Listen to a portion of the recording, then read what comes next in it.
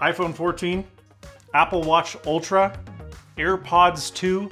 That's old news, man. Expand your horizon. Look to the future. The rumor mill has not stopped about the things yet to come, and it's looking all but certain that we will get our 4th October event of the last 5 years. After all, Apple has promised us a few things by year's end. Do you remember what those promises are? If you don't, we'll get into it, but first, let's chat about the thing that is most frequently seen refreshed in October, the iPad. So Mark Gurman, who's the Bloomberg reporter that holds a chart-topping 87% leak accuracy, according to AppleTrack, says that we can expect a pretty boring iPad Pro refresh this year. And I mean boring. Now, the tablet is slated to inherit the new M2 processor that was introduced on the MacBook Air a few months ago, but beyond that, the changes are few. And it's like, okay, cool, because the last thing that the iPad Pro is underpowered, but I digress. Where are our Pro apps? Gurman and reliable analysts Ross Young and Ming-Chi Kuo, they all agree that the 11-inch iPad Pro, the smaller model, will not inherit the mini LED tech that the bigger model got last year, despite early rumors to the contrary. Kuo even goes so far as to say that Apple will never put their mini LED tech into smaller displays, and that Apple's groundwork on mini LED will be exclusive to laptops and desktop displays going forward. So then what gives? Well, the Elec, which has an admittedly spotty track record, suggests that the iPad Pro is waiting to move to a hybrid OLED display. But things aren't ready. That'll happen in 2023 or 2024. What is a hybrid OLED, you ask? Well, I had the same question. Your smartphone almost certainly has a flexible, plastic-backed OLED panel. They are lighter, they are thinner, more shatter-resistant, and, well, more flexible than the rigid AMOLEDs of the 2010s. But their lack of rigidity can cause a wrinkling effect. Now, this isn't very noticeable on small smartphone displays where we typically see OLEDs, or on large televisions that you're sitting perfectly perpendicular to a dozen-plus feet away, but Apple has reportedly been very unhappy with the way that flexible OLEDs look on mid-sized displays, like laptops and tablets. So a new hybridized design using ultra-thin glass as a substrate rather than polyamide is being developed by both LG and Samsung, and it's expected to be ready for production within 2 years. So it's at that point that we might see the iPad Pro line reach display parity on both sizes when they switch to OLED. So will anything be new this year beyond the M2 SoC? Maybe. A wacky rumor from Mac Otakara has recently cited supply chain leaks indicating 2 new 4-pin connectors at the top and bottom of the iPad. Their purpose? To, and this is translated from Japanese, quote, be a terminal to assist in powering peripherals that connect to the Thunderbolt port on the iPad, end quote. This makes absolutely no sense. Thunderbolt supports 100 watts of power delivery, which is enormous. So if this 4-pin connector is real, there's got to be another reason for it, because it's not that. Personally, I find the rumor that Apple will be placing the iPhone's flavor of MagSafe behind the glass Apple logo on the device's rear to be more likely, but even that seems kind of meh. Partially because of how unstable the behemoth iPad would be balanced on that tiny little puck, and because of all the incompatibility that there would be with, hopefully, backwards compatible keyboard cases. And let's not forget that the iPhone MagSafe is limited to 18 watts of charging speed versus the iPad Pro's current 36 watt max speed over USB-C. So, yeah, who knows on the iPad Pro? Boring? Probably. What isn't likely to be boring is the new base model iPad. Apple's cheapest tablet is expected to get its first form factor change in a decade, if my smart price is to be believed. Now, the outlet has only had about 5 leaks total in the last 2 years, but they have all been dead on, so I put a fair bit of weight in this. They are reporting that the new iPad will adopt the flat sides and the camera hump of the Air and Pro siblings, while retaining some of the old form factors, specifically the Touch ID button found on old iPads of yore. Now, Mac Otakara disagrees. They say that they are going all screen with the new iPad and that they will be adopting a Touch ID power button like on the Air.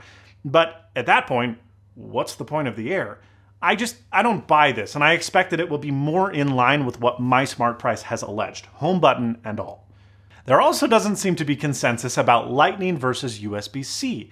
Given the new iPhones and AirPods Pro, it's clear that Apple isn't quite done with the shamefully outdated connector. But there is a reason that I am voting and hoping for USB-C on the base model iPad. Not only would it bring parity to the iPad lineup and permit external device usage via the Files app without having to use that hokey camera kit adapter, but it also means that the original Apple Pencil can finally die. Reducing SKUs is always nice, and I hope that this is their move. The tablet is also expected to get the 2020 A14 Bionic, if Mark Gurman is to be believed, and frankly, I think that makes sense. The A14 is the chip upon which the M1 is built, so it's in remarkably high supply, but it still segments it from the more expensive M1-capable iPad Air. There are also rumors of the base model iPad inheriting 5G support, which sounds great, but it does cause me to worry slightly. The entry-level iPad's greatest asset has always been its price. At $329, I don't think there's a better value in the entirety of Apple's product portfolio. And I hope that all of these new features don't put it out of reach for its intended audience, like the education market and casual consumers. Which reminds me, it's about time you educated yourself about cooking so you can move from casual to pro with today's sponsor, HelloFresh. This time of year is busy, and cooking dinner should not be your primary worry. HelloFresh sends pre-portioned ingredients right to your door. I have spent a whole lot less time prepping, and my food waste has dropped down dramatically. HelloFresh is up to 72% cheaper than dining out, and it's a lot healthier, with options that fit any diet, like my wife Megan's gluten allergy. You can swap proteins and sides and make meals your own. We've been eating more meals together, we've been eating healthier, and it shows. Sticking to your goals without sacrificing flavor has never been easier, and with more than 30 recipes to choose from every week, you're never gonna find yourself with repeats. Look, I'm a pretty good cook, I'm definitely a snobby one. We've tried all of the meal kits, and we find that HelloFresh is the most consistent and genuinely delicious, with zero alterations required. And look, if you're not a good cook, good news, because their step-by-step instructions make it almost impossible to screw up. Go to HelloFresh.com and use code SnazzyLabs16 for 16 free meals across 7 boxes and 3 free surprise gifts. It's literally free food. What more could you want? Thank you to HelloFresh, and thanks to you for supporting Snazzy Labs. Now, before we get to the Mac, let's talk about some smaller stuff that we may see before year's end, but probably won't see at the October event. First up, we've got the rumored Model J255 Apple TV. Now, you'll recall the Apple TV got an update just last year. It received a new remote, but the device only received a dated A12 SoC bump. Now, for its intended use as a TV media player, that's not such a big deal. But if the idea that Apple has is to streamline production, and it really seems to be, the Apple TV may just get the bump to the A14 Bionic, like the entry-level iPad. Gurman states that this change will also be accompanied by an extra gig of RAM over what the Apple TV ships with today, which is 3 gigs. This could help the Apple TV with Apple Arcade titles, which, if you don't know, are required to support all of Apple's platforms, TV included. On the subject of gaming, we might see yet another change to the remote. An increasing number of Apple TV games just straight up require a gamepad, but a large majority of the catalog still supports the old Apple TV remote. That remote had a gyroscope built in, and that's not found in the new Siri remote. On my Apple TV, I literally don't play games because I don't have a controller to do it. Adding a gyro to the refreshed design would bring back compatibility for much of the game catalog, and including Find My support to that new refreshed remote would frankly be a nice addition too. Remember the HomePod? That speaker that sounded nice but was sandbagged by Siri being garbage and with a high $350 price tag to boot? Yeah, well, it might be making a return. The HomePod Mini has sold like hotcakes, likely even surpassing Apple's wildest expectations. It has been the best-selling smart speaker, period, 2 quarters in a row this year. It's outsold Amazon, it's outsold Google. Incredible. Apple's market share has tripled since early last year. So both Ming-Chi Kuo and Gurman say that Apple is returning with a Big Daddy HomePod. They've suggested that the new device will ship with a new S8 chip and will come in a size similar to the original HomePod with comparable audio performance. Gurman also suggests that the new HomePod will have an updated display on the top with the potential for multi-touch functionality. And for that, I'd like to say, hang on just a second, okay? The original HomePod failed because of its price. $350 was too expensive for, your run-of-the-mill smart speaker. And so Apple lowered the price point, which they never do, to $299. It was still too expensive. It wasn't selling. So if we're to believe that Apple is going to ship a device with comparable audio performance and more features several years later with all this inflation, how is Apple going to hit a price point that targets mass adoption? It can't. I think that Apple needs to target a $150 to $200 price point if they want to see high attachment rates. Now, this might mean that it doesn't sound as good as the original HomePod and doesn't have that fancy pants, spatial room processing, but that's fine because the HomePod Mini sounds horrible and it's selling like hotcakes at $100. So tack $50, $100 onto the price tag for a good speaker and Bob's your uncle. We're in business. Furthermore, last year, Gurman alluded to the fact that Apple might be working on a HomePod with a screen. One that he said, quote, combines an Apple TV set-top box with a HomePod speaker, with a camera for video conferencing through a connected TV and other smart home functions. Now, to me, this sounds like two things. A fancy pants soundbar for your home theater with a camera and an Apple TV built in. And it also sounds like, well, just a HomePod with an iPad slapped to it. Frankly, I think both of these things should exist. Imagine a nice eARC soundbar with an Apple TV built in, support for HDMI CEC, for everything else connected to your TV, etc. Oh, look, Steve Jobs always wanted to make a TV. Apple was working on it. And this could be that without actually making and selling the TV. More exciting, though, in my opinion, is the idea of an Echo Show competitor. Imagine being able to watch a show with great audio in your kitchen while you cook and have the ability to switch to a FaceTime call without having to do a thing. Or imagine a fancy photo frame for grandma, where the entire family can upload photos right from their phone to an iCloud shared photo library that will appear in her house without you having to do anything. A device where you could control your entire smart home and see your phone notifications at a glance. Ugh, I want one. It sounds amazing.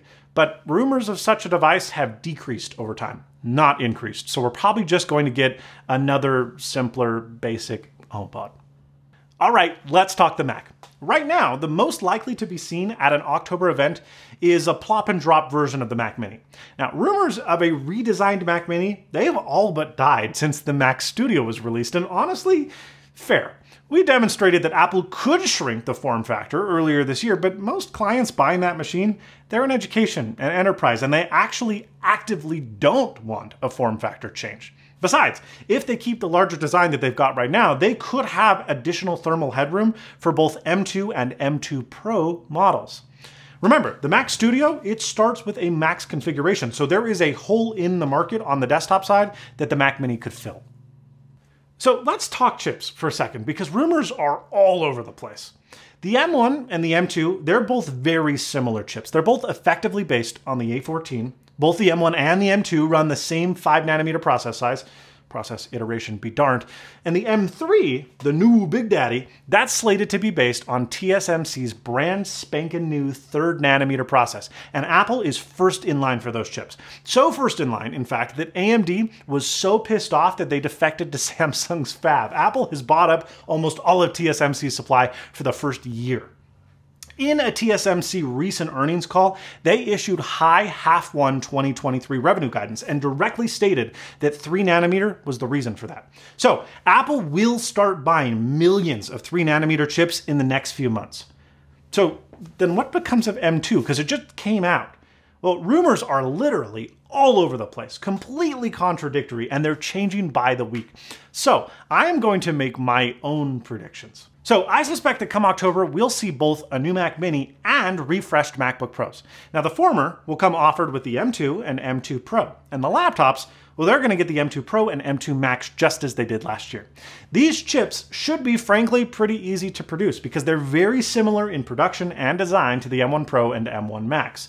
I'm also going to predict, against the grain, I might add, that we will see a refreshed Mac Pro offering the M2 Ultra and M2 Extreme this year. Now the M2 Extreme will be the Jade 4C chiplet design that's been rumored for over 2 years. It'll just be based on M2.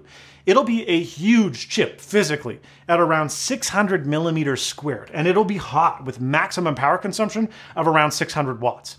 It'll be bloody friggin' fast. So then the logical question becomes, well, if the M3 is on a new process size that can achieve a much higher transistor density and in a lower power envelope, why would Apple not hold the Mac Pro until early next year? Well, I think that there's two reasons. Number one, Apple said that the transition would be completed in 2 years, nearly 2 years ago. The clock has run out. And while it wouldn't be the first time Apple has broken promises, it's not typical. Tim Cook's roadmaps are pretty Loctite, and the Mac Pro has been expected, ready to ship for several months now. Reason number two is that chip yields are a real issue in early production, and it's not typically until later in the production cycle that the high-bin chips become dependably available.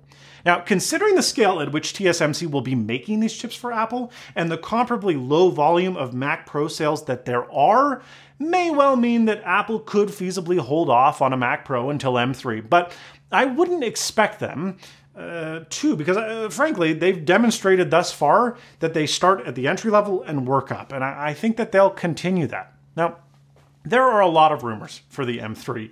Gurman says that next year we're going to see a new 15-inch MacBook Air, potentially the return of an ultralight 12-inch MacBook. Please be true, please be true, please be true. That sounds amazing. We're expected to get a pro-level iMac and a refreshed Mac Studio.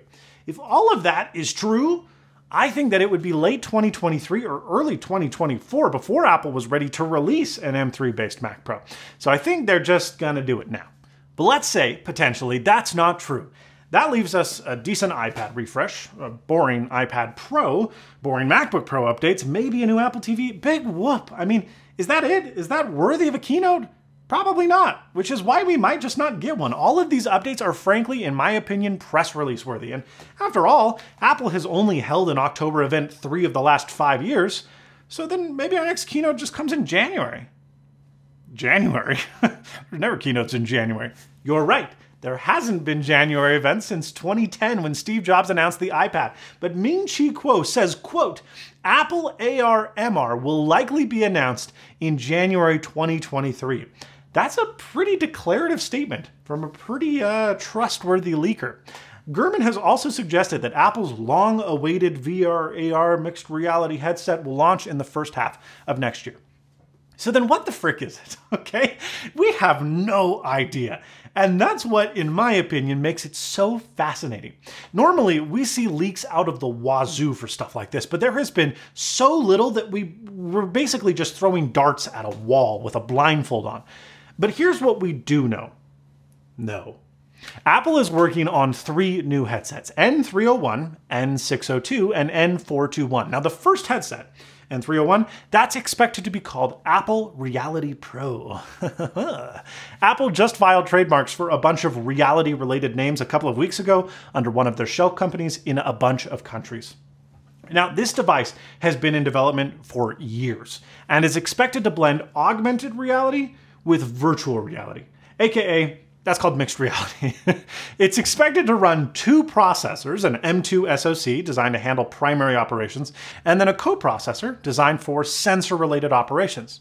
The device is expected to be a standalone device, operable without an iPhone or anything else, and it will have more than a dozen sensors and cameras around the device to track hand movements and gestures, potentially including eye tracking. And it's expected to run a fork of iOS called ROS or Reality OS. Rumors are suggesting, as you might expect, a very high retail price, like get ready, potentially over $2,000 to start. And that's in part due to the fact that, well, it's Apple, but also because they're rumored to be using brand new micro OLED display technology and extremely expensive low distortion optical pancake lenses at a unit cost to Apple of about $40 each. That's insane. By contrast, the Fresnel lenses that are found in, say, the Valve Index, those have an estimated unit cost of about $4. If this newfangled device is successful, it's expected that a lower-end model will launch in 2024 to a more budget-conscious, broader market. This is just so bizarre to me because nobody has made AR cool, including Apple. Frankly, no one's really made it even useful outside of very niche industrial applications. And in the VR world, well, its exclusive use pretty much has been gaming. So to imagine that Apple wants to create a hybrid system, but one that leans more on head-mounted existing goggle-based VR tech than something like, say, Google Glass, is both fascinating and perplexing. But if anyone can pull off ushering this tech into the mainstream, it's Apple. That said, boy, am I still super skeptical. So, while the end of 2022 may seem a bit boring, it seems that 2023 has some absolute insanity from start to finish. You can bet that we will be covering and reviewing everything here, including the recently released iPhone, Watch Ultra, and AirPods Pro 2. So get subscribed and enable notifications so that you don't miss anything. Thank you so much for watching, and as always, stay snazzy.